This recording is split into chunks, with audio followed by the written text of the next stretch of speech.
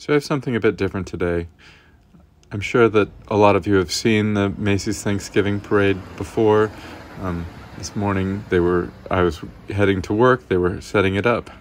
And about 7 o'clock, all the cranes came in. It was like a miniature parade of just cranes to put all of the floats together. All of these floats have to be able to fit through the Lincoln Tunnel. So they have these side panels that fold up and then separate trailers that have accessories. Here's Tom Turkey without a head and his tail all folded up so he could fit through the tunnel. I thought these were neat. Kind of everything is handmade.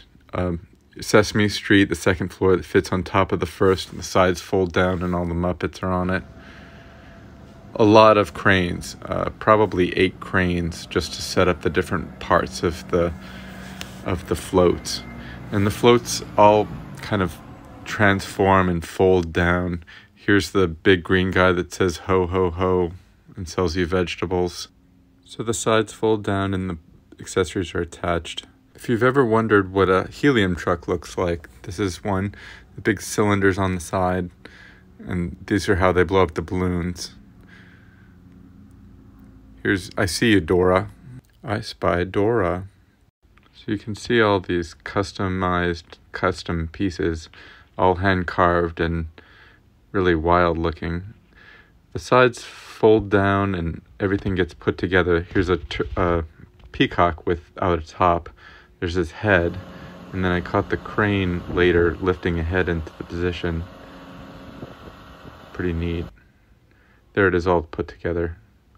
Here's a Wonder Bread float with a balloon as part of it. A Toys R Us float. I'm not sure what these are. I think it's alligator from Louisiana. Some baby sharks. Water elephants and a Saint Bernard and wolves.